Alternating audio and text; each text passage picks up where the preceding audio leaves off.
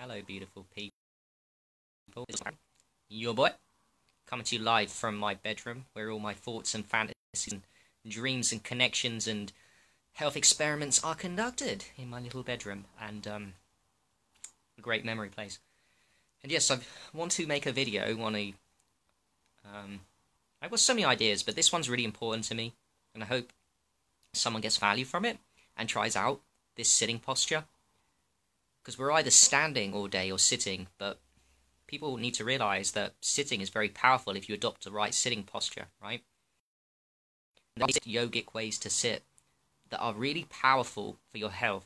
So let me share a couple, and the main one I'm focusing on as I conduct my experiments, and one that I'm committed to doing for a lifelong, and why it's so powerful. I'll give you a little bit of the science and all the basic shit, and what it's doing, and why I love it so much, and why you should all practice it. And it's actually quite easy to a point. Although it will get painful after a while, and then you can push the boundaries for those of you that are extreme into health. But if you're not, if you're gentle on yourself, you can still get a lot of benefits from these sitting postures too. I'm pretty sure they're yogic, but yeah, thanks for connecting. Thanks for watching. So yeah, let's talk about sitting. We know chairs are really bad, and I'm not going to condone chairs, because when you're on buses, trains, and cars and shit, we need to sit in chairs.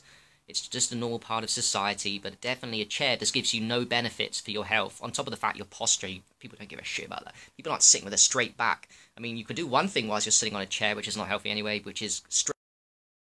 People don't even do that.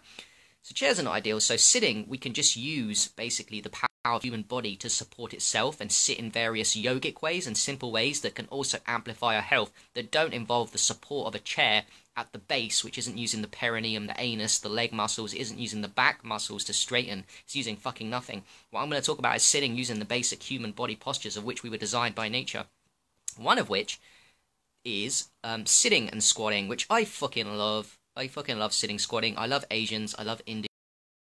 I'm half Indian myself, so I love the Indian shit. And squatting is something that's very common in Asian countries. And yes, I've talked about this before. And yes, Western nations have an issue with this type of squat, because I haven't actually done it in public in a while, because I prefer some other postures. But in the past when I've done it, I'm always self-conscious, because I know that no one else does that. Have a association of sitting and squatting, right? So let me see if I can roll up a video of me actually doing it. Right? It looks kind of funny, but then it only looks funny from a Western point of view. There we go.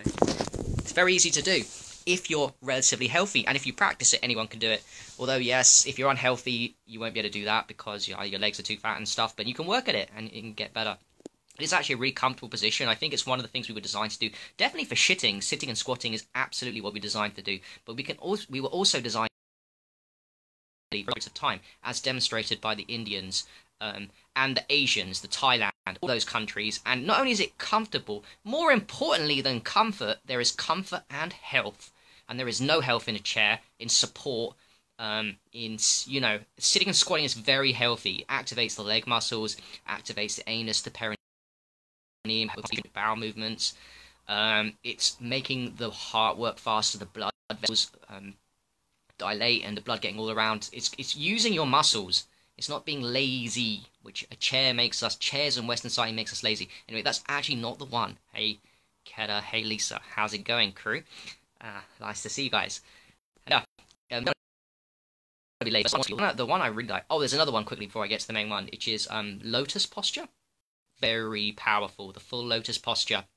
That's great for sitting, in my opinion, temporarily. I don't think, unless you're a super flexible yogi, you're going to sit there comfortably for 45 minutes to an hour in the full posture. Fair enough, I can barely do it. I can do it, but I don't like to sit in it too long, because I am generally worried about and even I might not be ready for it. You sit in too long, you can cause yourself problems. Full lotus. I certainly get pain after. I'm not sure if it's imaginary pain. That's another issue. I need to figure it out more on the full posture. I won't talk about it too much. However, what I do know about the full lotus posture and what it does, primarily why it's so powerful, and people use it in meditation, and for certain periods of time, I just do it when I'm watching TV for like 15 minutes either side. So I do full lotus. What it does is it stops the blood coming to the legs. It cuts off. It sounds bad, but it's not. It kind of reduces like 50-70% the blood supply to the legs and the legs take up a huge part of your body, like 36%. Now, why is that beneficial? What happens when you cut off circulation in a healthy way to the legs with the full lotus is you are forcing the blood to beat faster, and more blood gets sent, because it's cut off the legs, it gets sent to the, only as below the second chakra, all the anus and the stomach, but also the brain. And that's the reason why I like full lotus the most, because your blood supply gets increased to the brain. And I'm obsessed right now with purification of the mind. Like, I came into physical health not for purification of the body as much as purification of the mind. I'm going to go deep with that shit. So what happens when you put more blood supply to the brain with all the health protocols we do, which all of them do, by the way, but especially the full lotus posture, setting more blood lane, is you're going to purify that mind from defilements, from sankhara, you're going to balance your brain hemispheres. You're going to feel more centered and balanced. There's a simplistic way. You're going to feel more whole. You hold that for 10-15 minutes, full lotus posture again. But this is not the main one I want to talk about. Madhurima, nice. Yes, there we go. And it's so great to sit on the toilet. Like, you, if you're sitting, sidetracking a little bit, but if you're sitting on the toilet and you haven't got a squatty potty, you can literally stand, put the seat down, put your 2 legs on either side and squat and hold yourself. You hold your hands onto the toilet seat and you can plop like that. You might splash a little bit, the poo and stuff and wee, but it's okay. If you're a guy, obviously you don't need to do the wee stuff that way. But I mean, if you're doing a poo, yes, everyone does. So do it. Put your 2 feet. It looks really funny, but hey, who watches somebody when they go to the toilet? This is private shit. Cool, isn't it? You can do what you want in the toilet. You can even do enemas in the toilet in public buildings. No one gives. You could take a syringe. That's what I do. On Vassar Tree, I took my syringe and did enemas. Did my little syringe. No.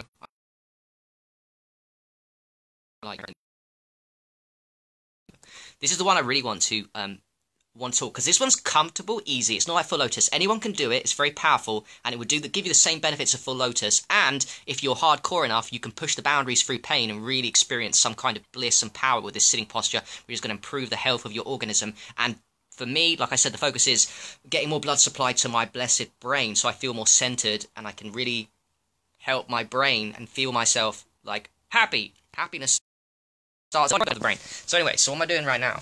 I'll show you how I'm sitting. This one. Can you see? It's very simple. My knees, down to my knees and my lower legs, I'm just sitting crumpled, and I'm using my whole body weight and just putting my body weight entirely on my, you can see the legs there. I'm putting my entire body weight on my knees and my lower legs. So there. And that's it. You know? And that looks really simple, right? Put your entire body weight on your knees and legs and fold them up. That's how I'm sitting right now. And I fucking love this. I did it during the entire, near the end of the Vipassana. Now I'm obsessed with it. Now I know a lifelong in it. What is it doing? It's doing very similar things to full lotus posture, but without the actual effort of the full lotus posture. Because full lotus posture requires flexibility and effort, and it gets painful very quickly. This one will get painful too, don't get me wrong. However, you can sit like this for a while, like 20 minutes to half an hour. Pretty easy, most of us, without too much pain. However, like the full lotus posture, what it's doing is reducing blood flow from knees to legs. So by putting your entire body weight on your lower legs, by putting your entire body on it for a period of time, what you're doing is, in a healthy way, you are reducing circulation, blood circulation to the lower legs. And that means the heart beats faster and there's more blood in the key areas of the body, of the brain, of the intestines, for digestion. Huge. Full lotus posture, this one.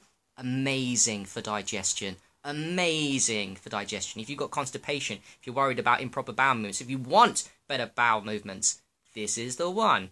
Yeah, this is the one. It's comfortable, easy. It gives you your blood supply just goes to the right areas. And like I said, it really does rebalance your brain hemispheres. I challenge you, I advise you, you should try this for like half an hour, 20 minutes, and you will feel more balanced and centered in your body. That's better digestion, all that stuff, but it's primarily the one that makes you feel centered and balanced is the blood flow to the brain. So your brain hemisphere is getting balanced. Your brain gets the oxygen it badly needs. It gets more oxygen than normal if you were just sitting on a fucking chair, which most people aren't doing. Why do you think Alzheimer's, dementia, and all brain diseases occur? Yeah, Alzheimer's, dementia, and all brain diseases occur for one very, very simple reason. Not enough oxygen to the brain. Too many toxins in too. But if you've got a lot of oxygen in the brain, you don't need to worry about toxins. You don't need to worry about Alzheimer's, dementia. Little postures like this on a Be surprised. You won't get Alzheimer's, dementia, and all these fucking brain diseases that people are getting at 60, 70, 80 years old. No way. It's really healthy. And you'll feel balanced, centered, and calm. Isn't that why we're here in the world? To feel balanced, centered, and calm? So let's sit properly then. Let's do the sitting squats. Let's do the full lotus. Or let's do this one. Just sit down. Use body weight. It's like yoga. Your own body. We don't need tools. Tools are cool, but I'm not talking about tools now. I'm talking about using your body to get healthy. Just using your own body weight to become a healthier person. How simple. How cool. How free. Doesn't cost anything. Very cool. I love sitting in this way. And I will talk a lot more about it. It's pretty powerful. I love it. I do it a lot. I remember when I went last year to Flat Earth Camp, and John Egerton, the wizard, was sitting in this way. Again, I'll just show you quickly. Just like this, using your body weight. You crumple the lower legs and put all the pressure on it, and sit like that for a long period of time. And he was doing that, and I remember looking at him, and he seemed really balanced, and the way he was moving his left side of the body with the right side seemed very coordinated and balanced, more than normal in himself. I just felt I could feel it. Now I know why. And now I know why I remembered it. My RES, reticular activating system, because it rebalances the brain hemispheres. That's actually why we're here, guys, in my opinion. To feel centered, calm, peaceful, and rebalance our brain hemispheres. That's why we do breath work. That's why we do fasting. That's why we do aged urine. That's why I do them. That's why I do grounding. Grounding is huge for rebalancing your brain hemispheres, by the way. That is huge. I see that now. It actually, the medicine gets to the brain and completely negative ions when they get those two. Aged urine drinking. Negative ions when it gets to the brain really does rebalance the brain hemispheres too. You can use your own body weight to rebalance yourself and come back into health. And that's why the Indians are healthy. Not just because they're squatting for the toilet, and Asians, they're sitting like this. They're centered within their body. They're using their own body weight. They're using their health for that purpose. Right, that's it. The free ones, the free ways I told you, are cool. Sitting squatting is awesome, but looked down upon and frowned upon on Western nations, isn't it? That really is. So that's a hard one to do in public. Definitely do that. Full lotus posture. Again, if you did that in public, you look fucking weird. However, leg socially acceptable, and probably the one I love the most, because that one I can really push the boundaries, and it really does wonders. If you sit, you try doing it for an hour, guys.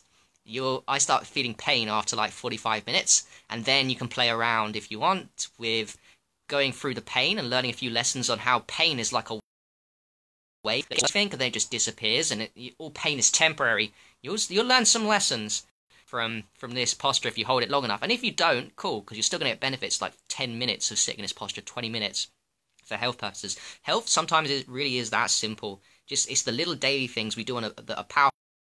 Thing phenomenal and funky all the time, and like, I need this, I need to do that. Sometimes it's simple as just adopting a sitting posture, getting rid of a chair.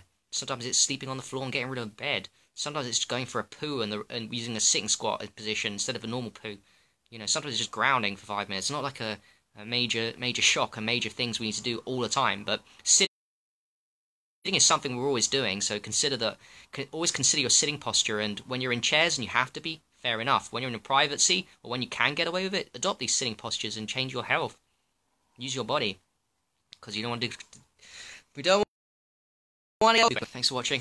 I don't want to ramble on. So peace, love. I appreciate all you guys for watching, and yeah, let's all sit properly. Sit properly. Let's all get healthier by using the power of the body to sit properly.